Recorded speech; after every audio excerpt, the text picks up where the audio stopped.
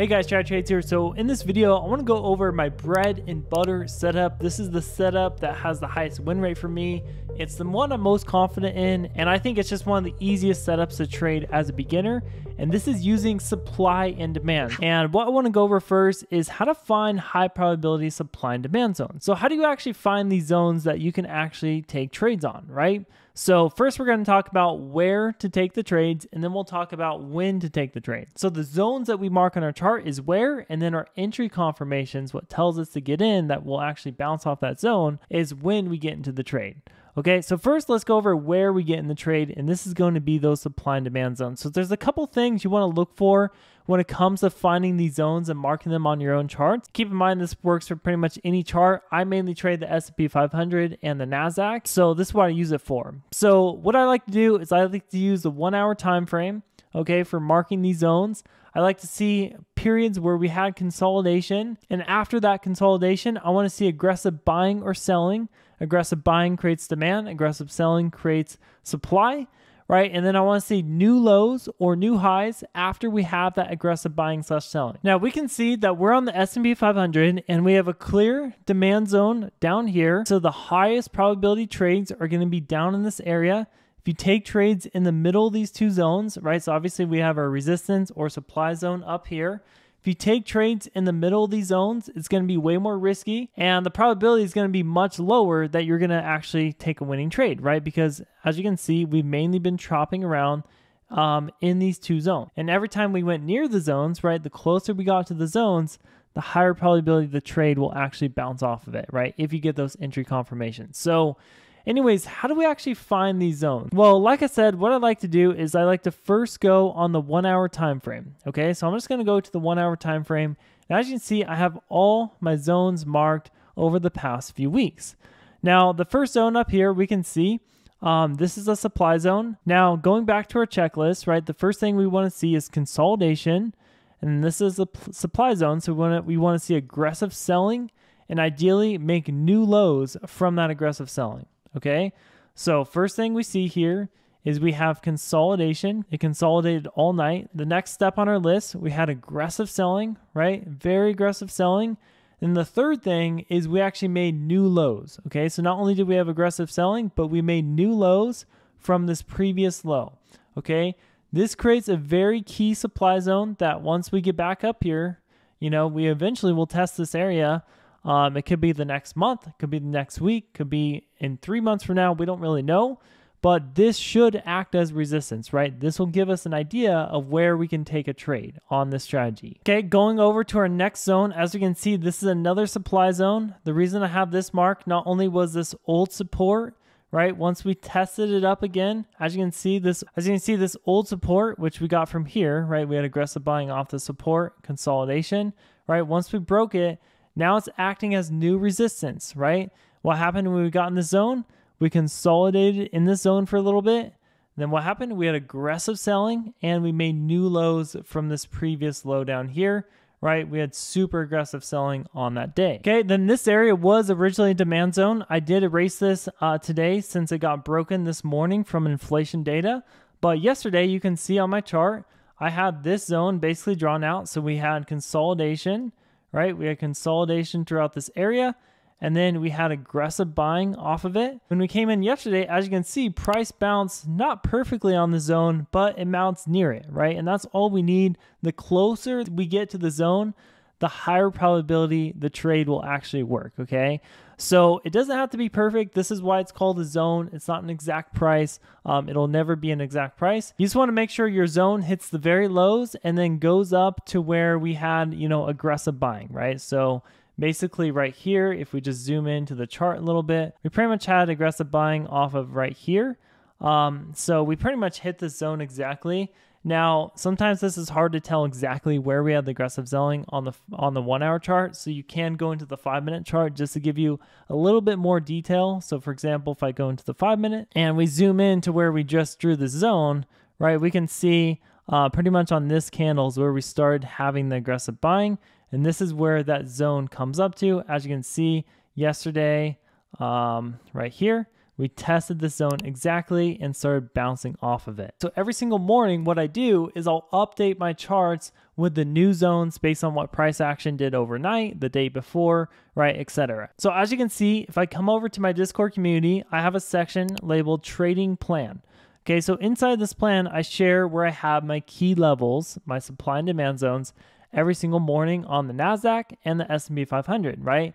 So we can see this morning we had this demand zone near this 5180, and we had resistance near 210, okay?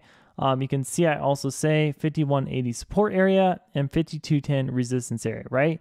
So I basically draw and update these zones every single day before the market opens. So if drawing zones is kind of confusing to you guys and you guys want to just see my zones every single day, this Discord group is completely free and open to the public if you guys want to join it and see my levels every single day on the S&P 500 and NASDAQ. We'd love to have you inside of here. All you have to do to join us is click on the first link in the description below this video. Okay, so that is how you find high probability supply and demand zones. The next thing you're going to need to do is once you know where to enter a trade, right, off one of those zones, the next thing you need to do is look for entry confirmations. Now, like I said, what entry confirmations will do is it's going to tell you when to enter the trade when we're in that zone. So there's two different ways I like to use entry confirmations. The first way is you can just look for 5-minute reversal candles. The second way is you can look for 1 minute or even 5-minute Heikin-Ashi candles. Now to show you an example of that, as you can see, I'm on the 5-minute time frame. This is a trade I did take last week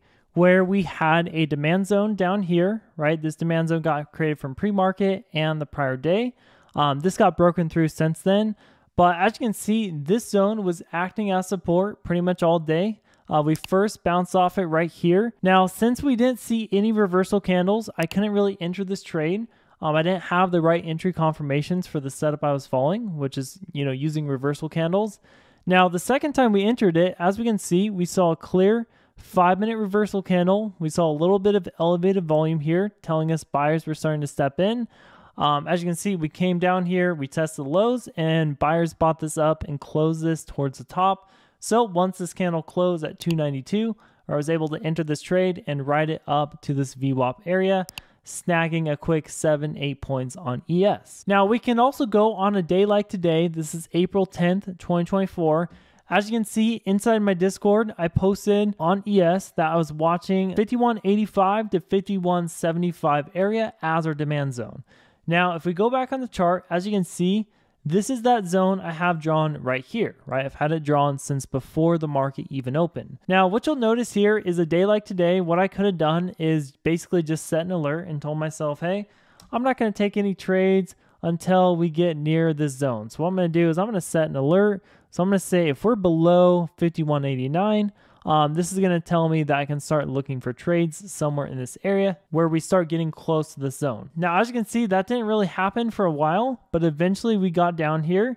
And what you'll notice here is once we actually got down here and I, came to my computer because I got that alert that we're at a high probability area where price can bounce. As you can see, there was no reversal candles, right? And sometimes this will happen where we don't get those nice looking 5-minute reversal candles with a long wick with elevated volume. And sometimes those won't happen. So another strategy I like to use if we are not getting those 5-minute reversal candles on a day like today, what I like to do if I go back to our sheet is I like to switch it over to the Heikin-Ashi candles. What I'm going to do is I'm going to move myself real quick and I'm just going to go over to style and I'm going to change the candles to Heikin-Ashi. All right, so Heikin-Ashi candles are different kind of candles that basically just average the past couple candles or so. They also factor in volume. As you can see, basically what you want to look for in Heikin-Ashi candles, instead of a reversal looking candle, you want to see a big green candle like this. Okay, so this gold is actually a green candle. You want to see no bottom wick. You want to see a big body. Okay, so you want to see some kind of candle like this. Now keep in mind, by the time this candle closed, we're already way up here and now our risk reward is kind of screwed up. So you can use the Heikin-Ashi candles on the 5-minute time frame. As you can see, you just have to put your stop below the lows. So you will have to risk a little bit more points when it comes to using the Heikin-Ashi candles on the 5-minute time frame. We'd still be in this trade at this moment. We'd be down a little bit since we're trading right here, but I think this trade will probably eventually play out. Again, we just put our stop below the lows if we are using Heikin-Ashi candles. But another thing you can do is you can go over to the 1-minute time frame. Okay, So what I'm going to do is I'm going to go over to the 1 minute time frame. And as you can see, if I zoom into the chart here, and this is actually the trade I took today. Once we came into the zone and I saw this first big green Heikin Ashi candle, had no bottom wick, had a big body, had elevated volume, right? I was able to get into the trade right here at 51.90. I was able to ride this thing all the way to our resistance area that also lined up with VWAP, which basically made me around 17 points on ES. So you can see this is the trade I actually took. I traded 5 contracts of ES and I got in right here at 51.89. Okay, entered 5 contracts. I trimmed a little bit here and then trimmed again once we reached new highs up at 52.15 area. Now, one thing I do want to warn you, if you're using these 1 minute Heikin Ashi candles, a lot of times these will get faked out, okay?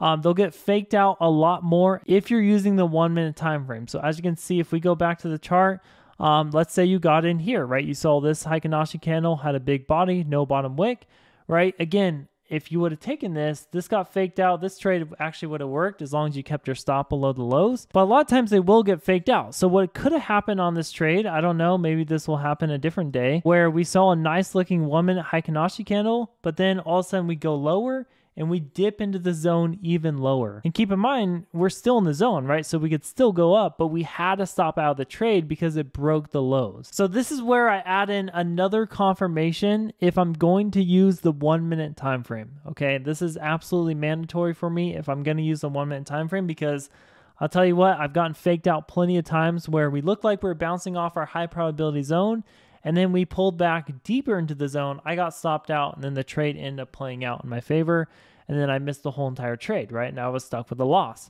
So another confirmation that I like to add in, and again, this is only if I'm using the 1 minute time frame. If it's a reversal 5 minute candle, this confirmation isn't really mandatory for me, but it does act as extra confirmation, is I use level 2 orders to confirm my entry. Okay, and I do this on a software called Bookmap, where basically it just shows a heat map of all the limit orders, okay? So the reason why I was able to enter here, and I knew that there's a high chance that we would actually bounce out this level and we wouldn't break this low again where I would get stopped out, right, is because I was using the level 2 orders as an extra confirmation for my entry on that 1 minute time frame. All right, so going back into the chart, as you can see, this is the 1 minute time frame. Once we came down into this level, this is actually where I took the trade, right? Once we got into this level finally, I got in like right here at 11.14 and rode this thing up to VWAP, right? Now, the way I'm using Bookmap or level 2 orders to actually confirm that, if I am going to use the 1 minute time frame, right, is again, I go in a software called Bookmap, and this basically shows a heat map of price action. As you can see, all the bubble orders, these are market orders. Then anything on the heat map are limit orders, right? These are orders waiting down here, basically just waiting to get filled.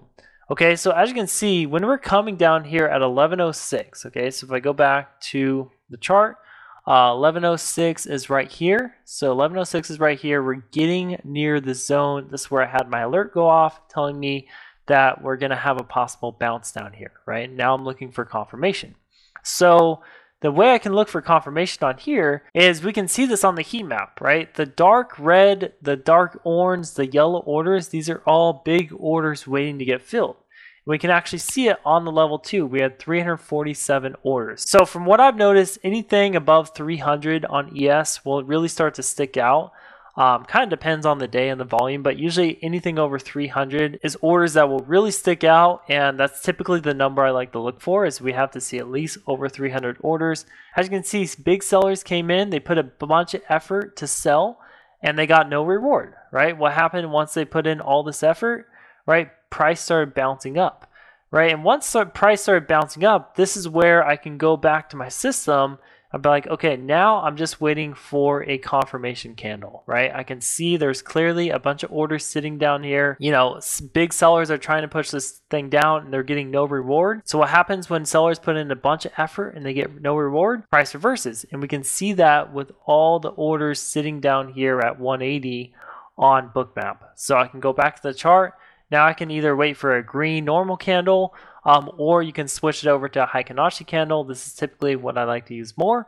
So I just switch over to a Heikin Ashi, wait for a nice looking green candle like this one right here. We had elevated volume on it. I get in right here, I can put my stop below the lows, and I could ride this thing up to my target, which was this resistance / VWAP area. So anyways, that is how I'm using the level 2 orders and Bookmap to actually have extra confirmation if you're going to use those 1 minute candles, or you can just use reversal candles if you're okay with taking a little bit less trades, right? So anyways, guys, that is my favorite setup I like to use when it comes to my supply and demand trading strategy. Again, what's really nice about this strategy is when we're in the middle of the 2 zones, we can kind of just sit on our hands, go do something else, set an alert. So for example, if I get up here again, right, I can set an alert and I can walk away until we're above this area and I can get alerted on my phone. Or if we come down here again, right, into the zone, I can set an alert and I can walk away until we're in or near this area, right? Everything in between is basically just fluff. We want to ignore it and stay away. So anyways, guys, hope this video was helpful. Like I said before, if you have a hard time coming up with these supply and demand zones, you don't really understand how to mark them, be sure to join our free Discord community. Like I said, I post my levels every single day for ES and the NASDAQ market. We also have a community with over 7,000 traders that you can ask questions and network with in here as well. So anyways, if you do want to join the community, we'd love to have you inside. All you have to do is go to the first link in the description below, or just head over to this link right here to get completely free access. That being said, guys, as always, I hope you have a great rest of your day, and I will see you in my next video with another day trading lesson.